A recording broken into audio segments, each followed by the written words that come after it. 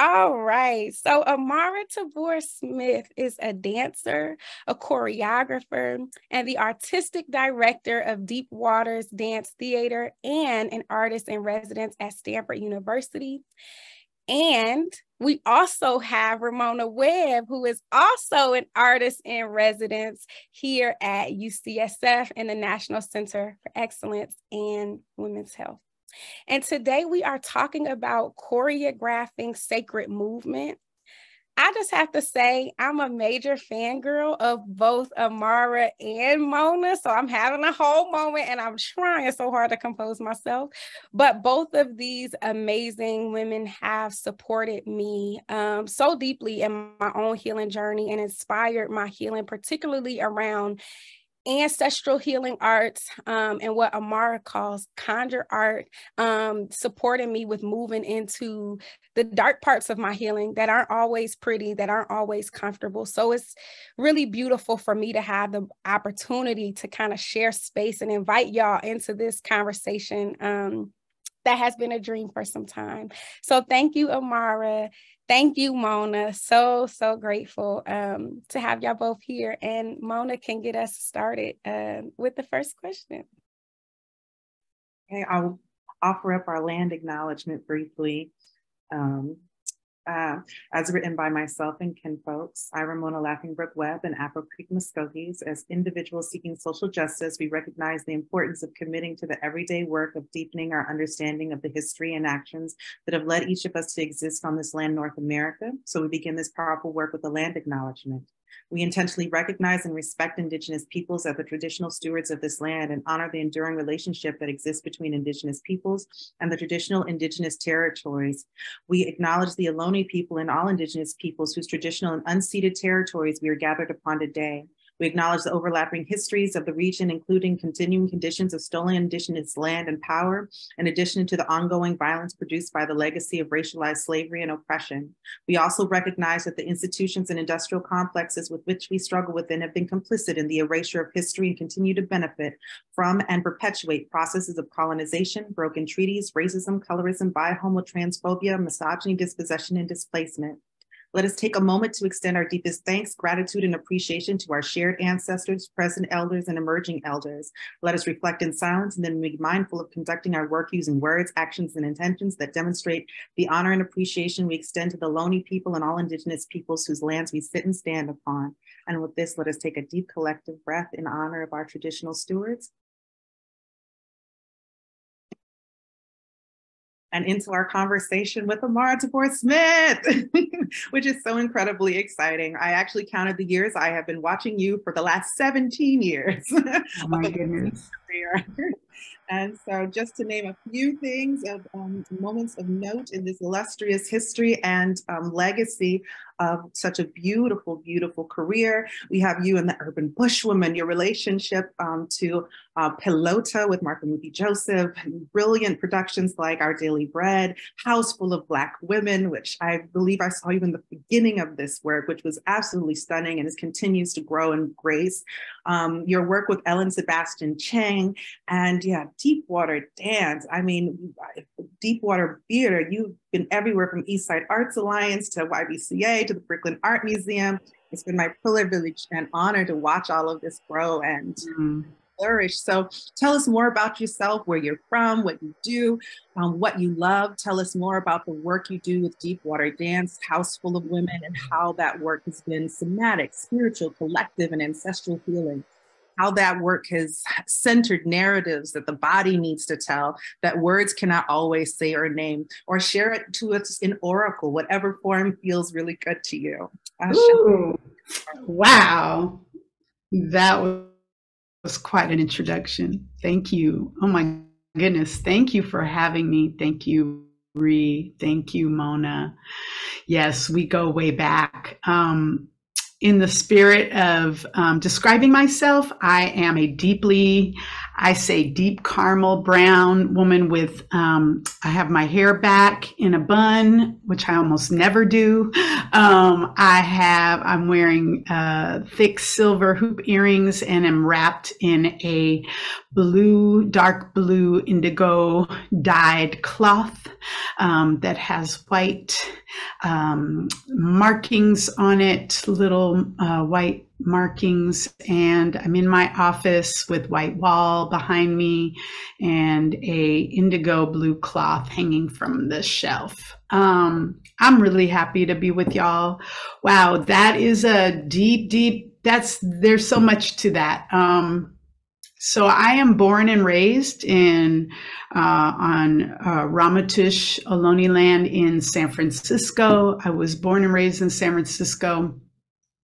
I currently live in Oakland. I am the daughter of Francis and Clarence, granddaughter of Ella Gertrude, Maddie Alberta, John Quincy, and Joe Smith. Let's see, what can I say? Yeah, I've been, this work, I started out as a movement artist really young. I will recognize the ancestor who is functioned as my dance father, whose name was Ed Mock. May he rest in peace, Ibae.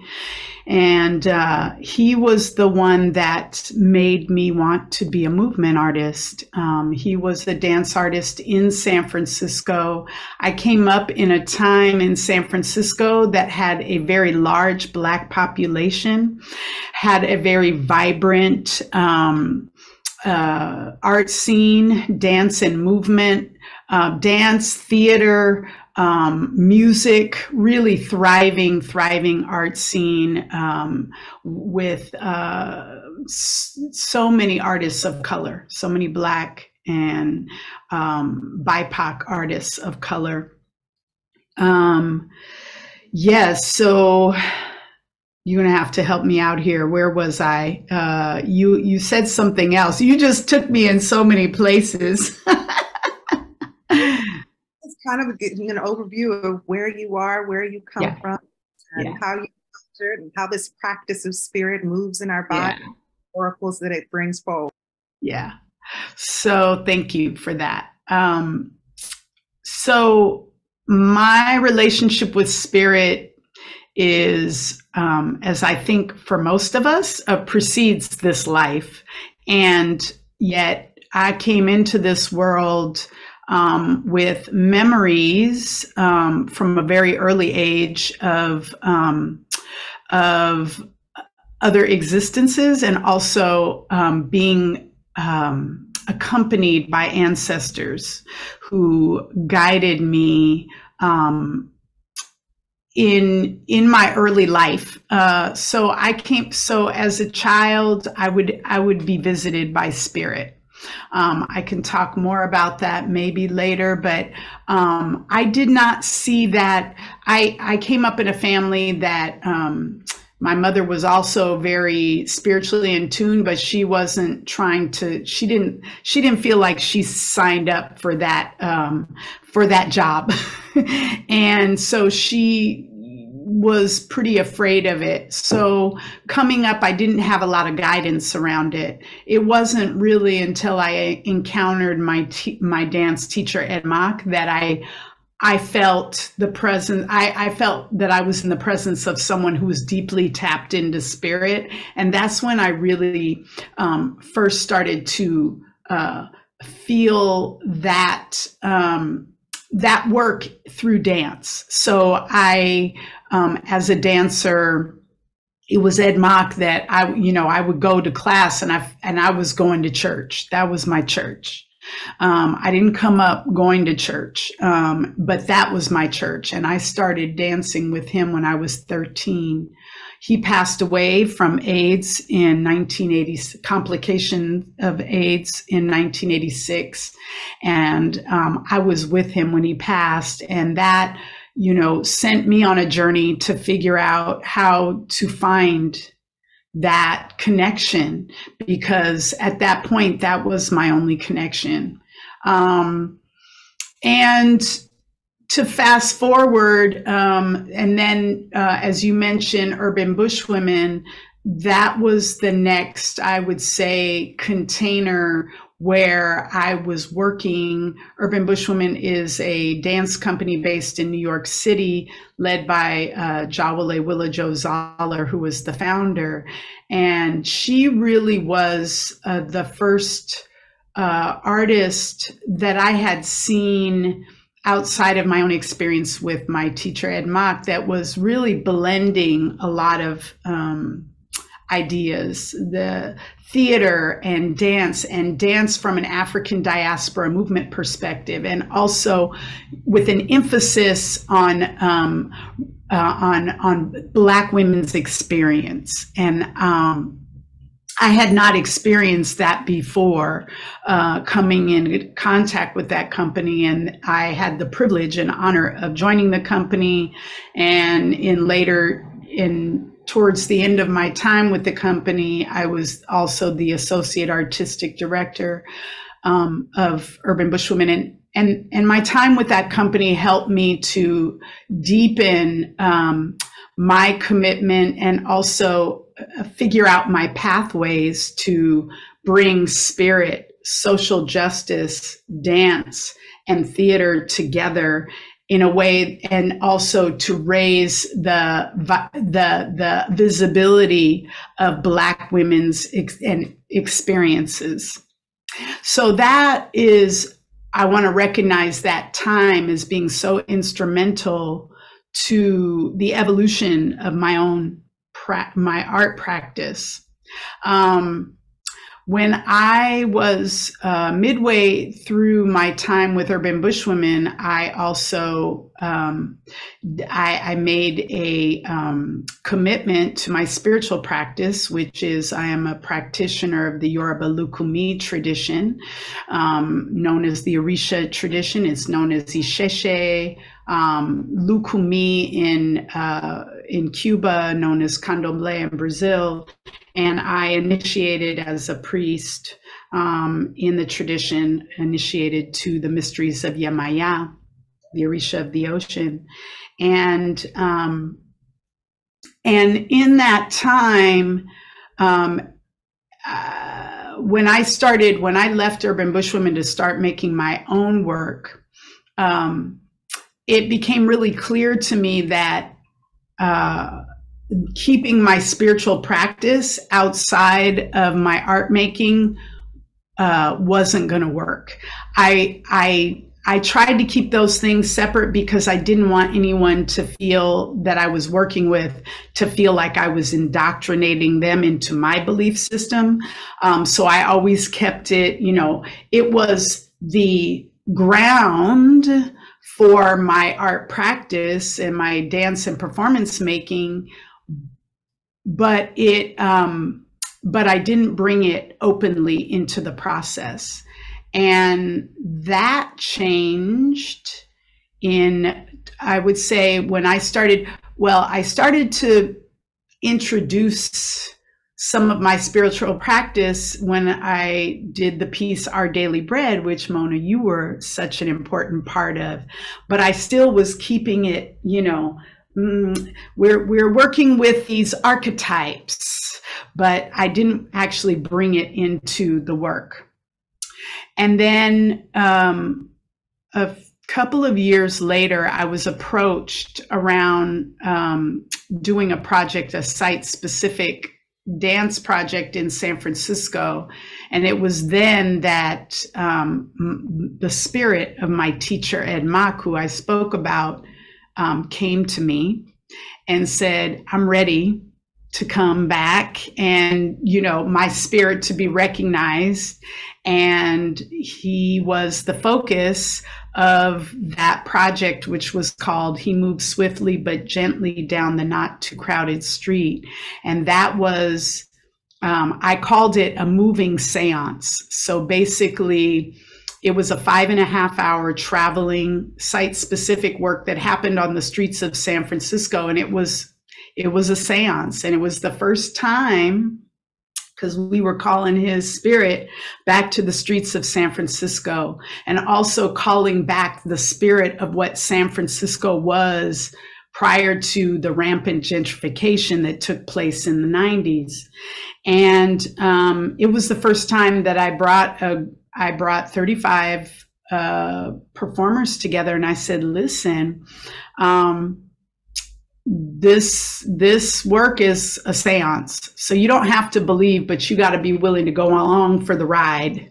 And they did. And I actually lost a performer who was like, yeah, I can't get with that. And, that was okay. I really recognized that, people have agency, and that was important for them. And so after that, there was really no going back. And so Ed,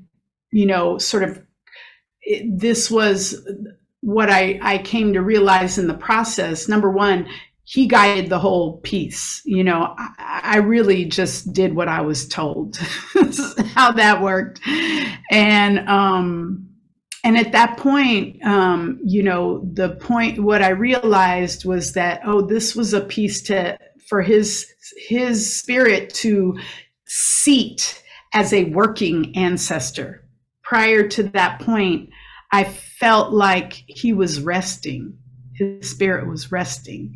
And so he came back to work, and then there was no going back for me. And at that point, it was just a matter of me continuing to figure out how to integrate openly my spiritual ritual practices in my art making. That was a lot. Thank you so much. I'm just appreciating your reflections on how you bring spirit and ancestor work and conjure art, into your work. And one of my questions was around like your spiritual gifts and fear. But something that's also coming up just as you're talking is just like, I'm wanting to know, like, how do you do ancestor work in your work, and what are, like, you spoke a little bit about some of the challenges, but I struggle a lot because I am moving into this place where I'm bringing ancestor work into the way I'm understanding Black feminist healing arts and care for Black women. And it's really hard and heavy and challenging and difficult. And even though I have come into awareness about my spiritual gifts, I have a lot of fear, a lot of intense fear. And I've heard you talk before about your mother and her fear around spiritual gifts. And I'm just wondering, like, how have you navigated fear, and how have you navigated practice rituals and conjure art for spiritual safety as you're moving through your spiritual gifts from when you were young, but also from now as you're doing this work so actively and intentionally? Yeah, it's a continuous process, I will say. In terms of fear, for all of us, of course, there, everybody is different in terms of, where they have fear. So my mother's fear was, my mother would see spirits. She was a seer. She is a seer. And she wasn't down with that, and that really scared her. I think I'm more of a feeler. I'm a seer secondary, but I feel the presence of spirit. And as a young person, I think when I was very young, I wasn't afraid but I hadn't learned to be afraid yet. And and the reason I wanted to go back there is because I think a lot of our fear is learned, right? We're taught, you don't mess with that because you'll open something you can't close. And that's, and I think that I actually disagree. And at the same time, I think it's a process of, what are we as people of color, all people, quite frankly, but us as Black people, as people of color, have experienced so much trauma in our personal lives, generational trauma, ancestral trauma, and all of that moves through us. And being able to see what is yours and what is not yours, it takes work. But and I really do believe it, you know, when we're doing this spirit work, that we need a multi-pronged, you know, approach. We have to ground ourselves. We have to ground ourselves spiritually, emotionally, all of it. You know, I believe that most people need to be in therapy, because sometimes things get confused, right? You think, oh, this is spirit.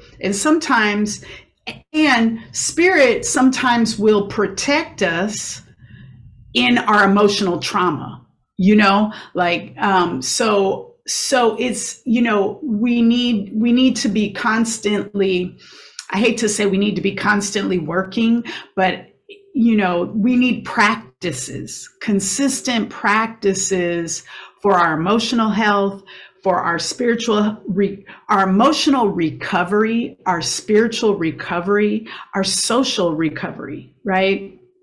And so, you know, one of the things too is that you know, it's important to, I think the more that you delve in and are delving into your ancestor work, is having practices that can, you know, sort of tools and methods for creating good boundaries. Because the spirit world needs boundaries too, you know. An example I'll give is following the piece I did for my teacher, Ed Mock, I delved into another piece. I had a visitation by I was in a class that was focused on the work of an artist named Ana Mendieta, who died tragically in 1984. And I was actually embarking on a different project, and I had an experience, spirit possession come out of it. And the only thing I hear is, you know, you need to make a piece for me. And I didn't know much about this artist. I had actually stayed away from this artist because when I first learned about her work, I was a little intimidated, and also knowing the events surrounding her tragic death I felt a lot. And when that happened, I said, okay, all right, I'm going to delve in. And there were many things that happened in that process that were somewhat frightening. I said I'm secondary a seer of spirit. I rarely see spirit. She was a spirit who came to me when I was in bed sleeping, and I wake up and I see her right there. And I said, okay, wait, hold up. I was like, I don't want to send you away, but you got to come. You got to be gentle. I want to do this work for you, and you can't wake me up in the middle of the night. It's just, you know. And so I use that example is that, you know, it's important to set boundaries. It's also important to know, you know, as you delve in to do the ancestor work, that you get really clear about which ancestors are your guides and which ancestors need elevation. Because the ancestors that need elevation are in need. They cannot be in, you know, they cannot be in support of you. They're looking for your support. So being really, you know, finding out what are the practices that you can develop to be able to distinguish, because you don't, you know, I think because we live in a culture that's so, where our thinking is so dichotomous, right? It's like, it's either this or that. Right? That, okay, well, if they're ancestors, they just know better. No, they don't necessarily. There are a lot of ancestors who still don't know that they're ancestors, you know, that leave and get stuck. And so we want to make sure that we're developing practices in our ancestor work, depending on how deep you're trying to go, that you really figure out which are the ones that are, my guiding ones, and which are the ones that need my guidance, and be able to distinguish that. And that's through practice. And I really believe that, your ancestor work is not dependent on your spiritual practice, though some people may have spiritual practices that don't believe in ancestor worship or ancestor reverence, and that's fine. But I don't believe that, I really believe that everybody has ancestors, that if you have a desire to work your ancestors, that you just do so, and easy does it, and really start to call in some methods to keep you grounded in the process. I don't know. Did that answer your question? Yes, really. Oh, yeah. I think it's hard for me because I feel like my boundaries become walls, and I really be like avoidant, but I experience mostly like clairaudience. So they be talking to me, and I'll be like telling them not to because I'm scared. And then my boundaries be like so firm. But then sometimes I'll ease up. Like I have a few that mostly I communicate with, but it feels like they're wanting reciprocity. Like they need my help and I need their help. I don't think I hear people talk about ancestors as like, oh, my ancestor just got my back and they looking out. I don't really experience a lot of like the ones that are so elevated and just here to help me. It feels like it be coming with a lot of like, they still healing, they still processing, but they are helping me, but they also need my help. So yeah, I appreciate you so much for kind of like just naming some of those practices. And yeah, I'm gonna be journaling about that. So thank you. Yeah. Well, I just, if I could say one more thing about that too, is that, that even the wall is not a bad thing. Sometimes you got to put up a wall if it just feels overwhelming, and there's a way. This is what I think, sometimes we forget. You don't have to do this work alone, and that's another thing. I mean, you can call in people like your actual living support and be like, okay, I want to sit and I want to do some ancestor work, and I want you to sit here with me so that when I get afraid that I know I have somebody else present, because our practices, they're even in our traditional practices where we're sitting alone, meditating or calling information in actuality, most of our spiritual practices and rituals were done in community, and so remembering that is really important. Like, you don't have to do this work alone. And in some instances when there's a lot of fear, it's absolutely appropriate to call in your support networks of folks who have an understanding of what you do if they don't do it themselves, So I think that that's an important piece. Like, how do we do this work more collectively, Yeah. Ashe, thank you for that. As we talk about the conjuring, let's talk about what is conjure art and how do spirits come through in the dance. We've heard dance is your prayer, and wondering how dance, prayer, and conjure art coexist to create sacred convening in your own spiritual practice. And how does this nurture the four elements, water, fire, earth, and air, or inform the conjure art practice? Well, to go back to the story I was telling you about making the dance piece for the spirit Ana Mendieta,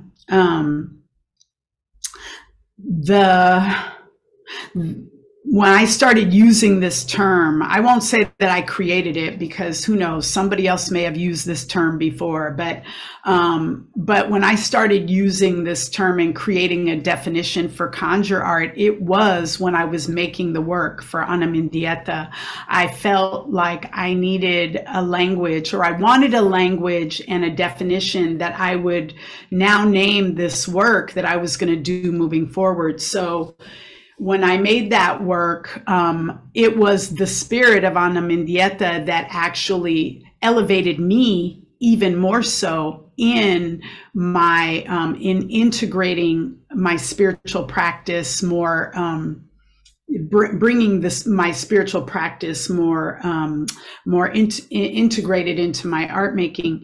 And so I see conjure art as, you know, the basic the definition for conjure art that I created is that it's, you know, it's an art making practice, whether it be visual art, performance, music, writing, that an artist does, where they're integrating traditional and or indigenous spiritual practices into their art making, and they are, you know, doing it in a way that may or may not be experimental with the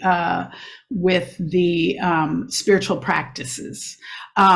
What's important is that, and what I, in that definition, is that we're not doing it for the, you know, sort of the effect on the audience of, you know, oh, we brought spirit, but that it's to actually shift the vibration of an issue, of that there's a responsibility and accountability to that. We're calling spirit through the art to change, to make social change, to, you know, to address issues of the environment, or, you know, social justice issues. So it's not just for our personal satisfaction, but instead, it's not arts for art's sake. It's intended to shift the vibration of an issue, and utilizing these practices that I believe a person doesn't necessarily have to be initiated into or a practitioner of a specific spiritual practice, but they should be in conversation with practitioners so that they are not extracting, they're not having an extractive or an exploitive relationship to the spiritual practice that they're drawing from, but that they have, you know, they have done their research, they are being held accountable to spiritual elders in the practices that they've learned from. So it's a, you know, I think you were talking about earlier, like the ancestors wanting reciprocity. That should be our relationship. And, you know, I mostly speak for myself, but I think that in our world, the biggest issue is that we have been socialized to be extractive, and to take what we want because we want to, you know, and not be held accountable or not be in reciprocity. And so with a conjure artist, there's, you know, there is a, you know, a commitment of reciprocity that needs to be adhered to. So it's part of the process, is like, how are you being held accountable? How are you taking the time to really understand what it is you're doing and why? So in the making of that work, you know, I had to check in. I did a lot of divination. There were some things that I wanted to do that was like, no, that you're not going to do that, you know, and to be humble enough to say, okay, this isn't about my desire. This is about what is necessary in this art making, you know? And sometimes those things are aligned, you know, it's like, oh, I wanted to do that and that was the right thing. But it's about getting in touch with, you know, it's about really taking self-inventory as to, you know, why do I want to do this? You know, asking ourselves those questions as we're delving into that realm, you know, that we all have access to. It's just that some of us are less experienced than others. So that, in a nutshell, is how I see conjure art. I will say, you know, one thing I learned from making the piece for Ana Mendieta was, you know, I took my performers to a place, and spirit was popping off in rehearsals. And so I said, okay, in performance, we need to have spiritual attendants to attend to the performers so that when they come off the stage, that they have, you know, they're able to reground. Well, that was the first time that through this process and deepening of this work that, oh, I need to also have spiritual attendance for the audience, because people got possessed in the audience. And in fact, we were being presented in a theater with folks who were not familiar with our realms, and thought that a person who got possessed was having an epileptic seizure, and they called the ambulance. And so I said, oh, right. You know, and that was a learning. Like, I did not know that would happen. And in hindsight, I think, what were you thinking? How did you think that wasn't going to happen? You know? And since then, when I'm doing work that's, you know, deeply ritualistic, I always have a spiritual attendant who's present in the space to be able to address when someone when their ancestor or spirits come. Ooh, thank you so much, Amara. And Mona and I just had a whole moment about this just last week. Mona has been so supportive in so many ways because for the work that I'm trying to do now around ancestor work. And we just, Mona just held space for me in moving through this, what I want to do versus what spirit want to do, and it ain't in alignment. I gotta surrender to spirit. I gotta surrender. And so I'm so grateful for your definition of conjure art, and so grateful that I have Mona like spiritually holding my hand through this as well to like, just help me. And I appreciate you talking about community. Like, we can't be just out here trying to do conjure art alone, and just how necessary it is to be like careful, like full of care for ourselves, for the audience, for the performers, like just for everyone who's partaking in the experience. So thank you. And Mona, I saw you put in the chat, y'all hear the ocean? I'm like, yep, I'm hearing the ocean too. I'm here for it. So my final question before we open up to audience Q&A, and I hope y'all are jotting your questions down because we are going to be getting into that audience Q&A real soon. But I'm really interested in how you think about and make sense of and be in practice with darkness and shadow work. You were the first person I ever heard like frame darkness in the way that you did. And it always stuck with me, just around like the womb and soil, and that like there's so much depth and richness in going into those dark places for us to kind of move through the darkness to arrive at the healing. And sometimes the healing is even in that darkness. Sometimes it's not about us trying to move out of the darkness into the light, but like being with the darkness and honoring it as a sacred space as well. So I'm just wondering if you can speak more to that. And I'm gonna throw my other questions in a part of the Q&A, and you can see that as one of the many questions to respond to. Right. So that goes back to what I was saying earlier about, we've all been colonized. I'm colonized. I am, my everyday practice is to heal from that colonization and actually recover myself. And part of, one of the ways that colonization works is for us to be afraid of the dark. We're in this, the dark is bad, the light is good, except for that, very little in any life form grows in, is germinated in the light. Most everything is germinated in the dark. And so the dark space is the feminine, and which is why it is villainized, because in the dark is all, I believe in the dark is all possibility. What's laid out in the light has already been birthed and is already there. But in order for things to be born, we have to go into darkness. And because we live in a society that says, for example, there's no grieving time, there's no time for grief, death is wrong, life is good and death is bad, and there's no time for grief, then our experience of the dark is one that feels heavy and one that we are afraid of and we don't want to experience.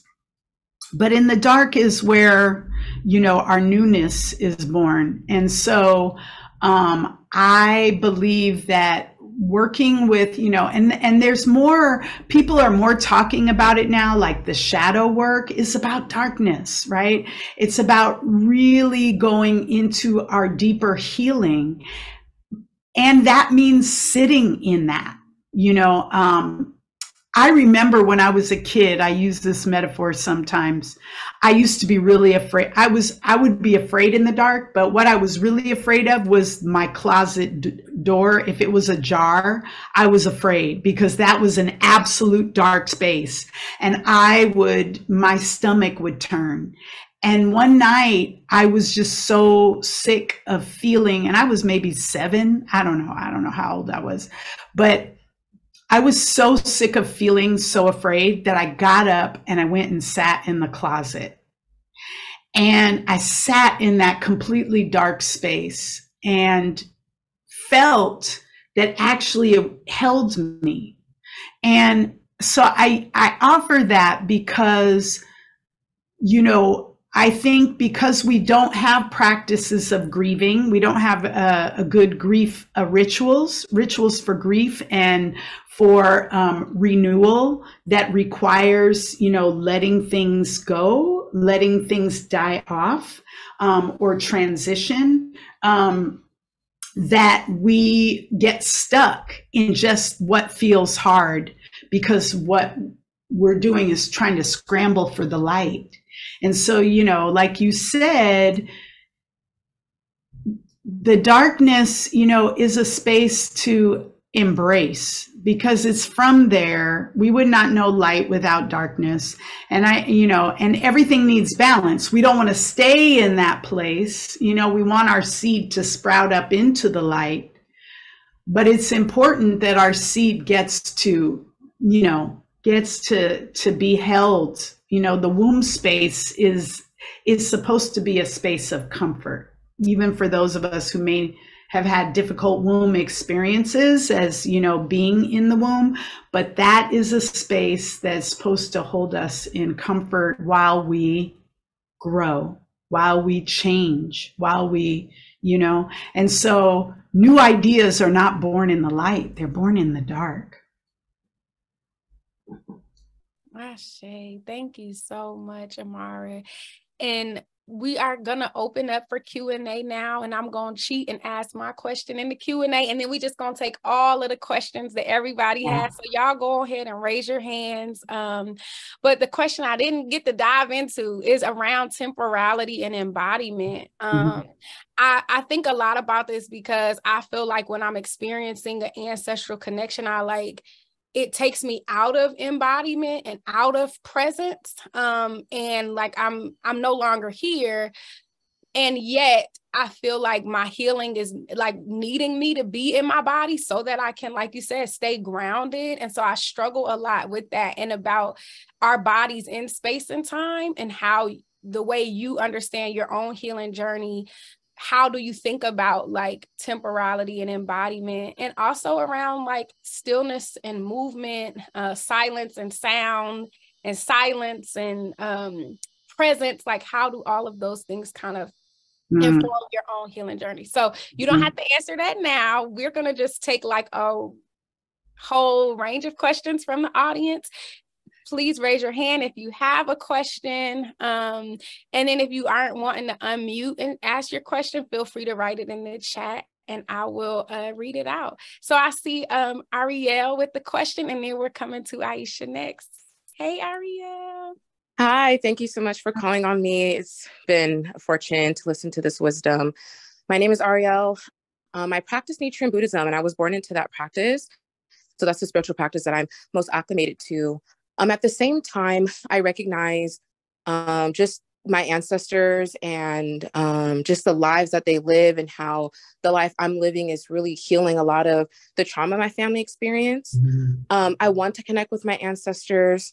I'm also aware of just my unique intuition, the way I'm a dreamer. I have very vivid dreams. I dream like every day. And I'm able to like read people. So I want to know, like, how can I connect with my ancestors in a way that is genuine, and also affirm my own intuition and kind of grow that. Thank you. Yeah. Thank you so much, Ariel. We're going to go to Aisha and then Candace in the chat. And then Amara, you can kind of respond, you know, as you feel moved. Hey, Ish, good to see you, sis. Blessings so much. I'm just like so honored and blessed and thankful. I feel highly favored to just be in this experience today with y'all. And I feel, I just got a wave of emotion that came over me. And then my question went out the window. So I'm just going to bask in that gratitude. And thank you so much for just sharing your experience and your obedience with just allowing spirit to guide you. And for really opening up this space and inviting all of us here today. I feel really thankful. So I work with Be Imaginative, and our work is very much around ancestral healing. And it's been so powerful, and I'm forever thankful and counting the synchronicities even today as I'm watching how the ancestors have been showing up for us exponentially. And, you know, sometimes in this work, a lot of times it's heavy and it's dark too, as well as, you know, as calling in the light is the both end. So I would love to know, like, concrete, tangible ways that you take care of yourself after, you know, after a ritual, after your conjuring art and performance, and how you take care of yourself and your community and your audience, but especially yourself when doing this work. Thank y'all so much. Ashe, thank you so much. Thank you. I'm so happy you're here. Thank you. And I see 2 questions in the chat from Candace and Amaya. So I'll read those, and then Amara, you can kind of give us your reflections. So Candace is saying, what are some ways we can better hear from our ancestors and spirit guides? And Candace is also asking, how do we know what spirit guides, deities are working with us personally? I got the same question. Yeah, like, how do we know our spirit guides? How do we come to know our spirit guides? And then Amaya's wondering, as someone who has experienced a lot of trauma too, and with my body, I would love to know some practices or tools that can support healing movement as I grow to be comfortable in my body again. Ashe, thank y'all so much for these powerful, beautiful questions. And so Amara, will come to you, you know, for your reflections on those questions and any other like final comments before we close out. Yeah. Well, there's a lot around, like, I would say the intersecting point is around the work with ancestors and the healing work and how to keep ourselves safe and grounded. And to also clear ourselves from energy or information that comes from the ancestor realm. Yes, we are all intuitive beings, and some of our intuition has been suppressed. So it's about reclaiming. So I think everybody, it's not that some people are psychic, everybody is psychic. And we all are at different levels of reconnecting to those abilities those abilities. So let me say, the first thing that comes is around connecting to one's ancestors and knowing which are the ancestors that are the guiding ancestors, how to connect to ancestors in a way that is authentic. One is trusting yourself, that you're trusting your intentions. First and foremost, your relationship to your ancestors is yours. So I say what helps in these processes of, finding out which ancestors, connecting to the ancestors, is practice, is developing simple practices of whether it's sitting in meditation. I know, Ariel, you were saying you are Buddhist. Like, there is, perhaps devoting one of your meditations to connecting to your ancestors. Some people like to set up shrines. Other people don't feel comfortable with that. But, if you are comfortable with designating a very small space that is where you go and sit and talk to your ancestors, keep a notebook, maybe a glass of, water, a clear glass of water for the ancestors. It can be very simple. It's just about practice. I think of it like any relationship. I can call somebody a friend, but are they a friend if I haven't actually tended that relationship? And I just say, oh, what's that? Oh, I thought I heard somebody. Just the ancestor saying Ashe. Okay, there it is. Yes, right. Exactly that, right? So it's like, it's about tending a relationship and starting really simple.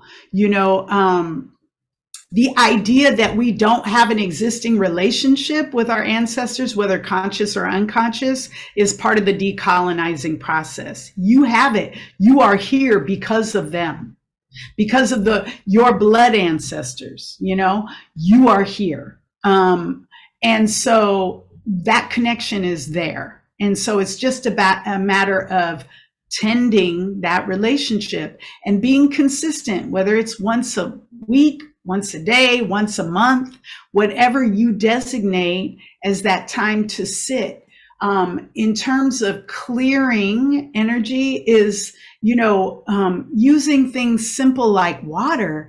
Have a vessel of water that's not a vessel for the ancestors, but is a clear vessel that you can just anoint your head. Maybe you sit, if you're someone who receives information and a lot of information that can feel overwhelming, carry water with you so you can clear yourself, so that you can also develop an understanding around, you might get information that's for somebody else, but we also want to be mindful that even if that ancestor says, you need to tell so-and-so such and such, you've got to also regulate whether that information is going to be welcome. So always asking people like, I think I have a message from you, from an ancestor. Do you want to hear it? Right? We have to, you know, be mindful of that so that that energy doesn't stick with us, or, you know, be able to let that, you know, that spirit know, I cannot do this right now, and just like clear the space with water. Sending an ancestor away doesn't mean that you're never going to get information again. It's part of your development. And to stay, I want to say centered, not grounded. Earth is a spinning rock in the universe. Good luck with being grounded, right? So that is a fleeting thing, right? Because we're in constant motion. So more about how do you find your center? And this is really important because I know somebody said something about centering in the chaos. Yes, that means we have to, I believe, you know, for myself, well, I'll speak for myself in my practice, is that I have to be recentering all the time, because whether it's the chaos of, you know, oh, my busy schedule that is like calling my attention and making me go without food or without drinking water, right? It happens. This is the world we live in, is set up to keep us from being centered, right? So we have to find what are the practices for ourselves where we can recenter, you know, whether it's having like a crystal or, you know, some sort of talisman or some sort of object that you have endowed with the power of your grounding. You know, I have this blue aventurine stone that helps me a lot, that when I start, you know, and rocking, so I do a lot of rocking and I do a lot of holding of, you know, my stones to help me reground when my whole life is, you know, the aspects of my life are at play to get me out of center or decentered, right? So how do you find that space? Also, again, community. Cultivate, if you don't already have, communities of support that are like, you know, what are your, you know, where they're in reciprocity as well. So, you know, I have a few close people that when I get anxious and I forget what I know, and I need to be reminded, because patriarchy and white supremacy get me confused sometimes and I forget who I am. That is not your fault. This system did not intend for any of us to be in our power. So, you know, who is your network of support who you can call upon and be like, listen, can you remind me, can you remind me of who I am? Or I'm feeling really afraid. I just need some words. Or I just need you to listen to me and not give me advice, but just listen. You know, we don't need to be each other's therapists, you know, but what we can do is be supportive of one another, you know, so that when we have those moments, shaking, rocking, you know, there are all kinds of embodied practices to move things. Yes, what you're doing, Ree, exactly. You know, circling the head, move your body, because when you move your body, you shift energy. If you sit in front of the screen and you prioritize your head and keep everything in your head, it will not move and it will get stagnant. All you got to do is move your body, tapping, brushing, deep breaths, that kind of, you know, these are available to us. This you can do. And, you know, and you move your body regardless of level of movement ability, move, whatever you can move. You know, and so these are, and where do you find the time in a day to do that? Where do you make little Post-it notes for yourself on your walls, like, remember to drink water, remember to anoint your crown with fresh water, to clear energy. These things you do not have to pay for. You know, it's not, and doesn't depend on capitalism. You don't need, you know, the tools of capitalism to find your center and be connected. Thank you so much, Amara. And I just also want to name, there's some additional questions in the chat. I'm so sorry we're not going to get to them, but I just want to read them out loud just to honor y'all's inquiries. Sherelle said, what are some practices we can do in the darkness that will bring grounding in the midst of chaos? I think you answered that one. Anisha said, how do you protect yourself from other folks' ancestors? I often experience encounters where ancestors are sharing information of strangers that seem too personal. Child, me too. I often feel conflicted about that information, especially when it comes up in healing work as a professional counselor. Wow, thank you so much for that question. I'm gonna just read them all and any final reflections, and we're gonna close out, but thank you so much. I resonate with that question. For those of us who are looking to cultivate new pathways in the world via the medical field, mainstream media, etc., what are some of the successes and challenges you've had around bringing such deep spirit work and grassroots healing efforts into the greater nonprofit, commercial, academic sectors? Thank you so much for that, Jess.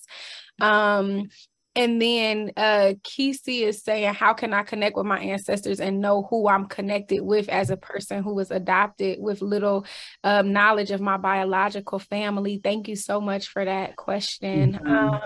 So I just wanted to read all of y'all's questions and honor these beautiful sacred inquiries. And just invite, and again, thank you to my students. Y'all see, I'm trying so hard with the time.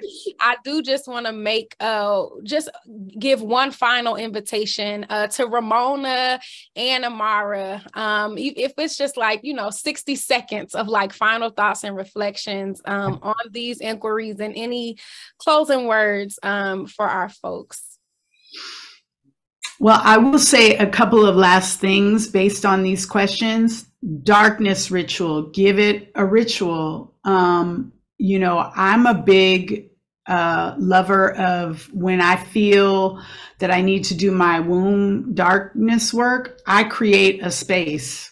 I go lay down in the dark and try to have as much darkness and just breathe and just be open, and with the intention of calling the healing properties of the dark to ascend upon me, the healing, and speak on that. And you can have music, that is soothing, but to allow yourself to be in the dark. And if you're afraid of the dark, maybe you have somebody sit with you to do that. Again, community support. In working in the sectors, which, was why these other environments where they don't understand spirit, I had to insist. End of story. It's like, this is who I am. And I'm not asking anybody to agree with me, but this is my approach and this is the way I speak on things. And to have, to develop the courage to be able to withstand when people disagree or are not down with it, that's okay. Not everybody has to be down with it. It doesn't make you wrong, right? It's, and that comes through practice as well. And then the last thing I'll say around being adopted, that information can come with you sitting with your ancestors and really trusting what comes to you, trusting that information. You can also start to look at, people who are doing ancestor work who can sit with you in ceremony, who might be proxies for those ancestors and who can give you information. So again, this is collectivity. This is like being in relationship with others. And temporality, I will just say really quickly, like, again, decolonizing our relationship to time. The past, present, and future are always happening. They're always coexisting. It's a circle. It's not a straight line. The past is not behind you and the future in front. It's all moving. And, you know, from my point of view, I will say, and so what does it mean to see the past, present, and future taking place all at once? Because they really are. We started an hour ago that technically is now in the past. Yet here we are in this moment, which is now technically in the past, right? And the future being this thing that is yet to come, except for that it's happening now. You know, I think one of the byproducts of slavery was to convince enslaved people on the plantations, like, oh, it's going to be better when you get to heaven. We were sold this idea of the future being something that you'll get to at some time, except for that in, you know, from a white Christian perspective, we were not considered human. So we weren't getting to that future that we were sold. So I say, think of the future as already being generated. To reclaim our relationship to our healthy relationship to time means get out of the linear thinking. It's a circle, like the womb, like the earth, like our bodies, right? Like the feminine. Ashe, thank you so much, Amara and Mona. I just want to invite you to say any final 60-second thoughts, reflections. Mona is a brilliant practitioner, spiritual, sacred being. And so, yeah, I'm just excited for you to close us out with words. Gratitude, gratitude, gratitude. This energetic collective would not be the same without us present and without each presence in this room. And I'm grateful to share this light with you and grateful to take this light out into the world with me. Ashe, thank you for the gift of you, your words and your energy, your presence, your thoughts, your prayers. This has been truly sacred and a circle I look forward to continuing. Thank you. Thank you for having me. Thank you, Mona. Thank you, Amara. Thank y'all for being here. Thank you, everybody, for your beautiful questions. Thank all of y'all just for your energy and your presence in this space. I'm so grateful.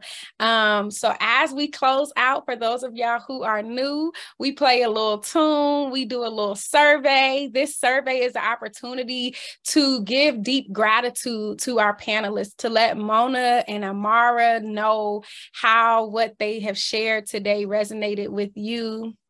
So please do go ahead and fill out that survey that is in the chat. And while we are doing that, I'm going to play from our Black Girl Feel Good playlist. And if there's any other words y'all want to share in the chat, please do.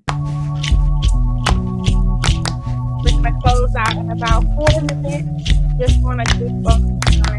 Go ahead.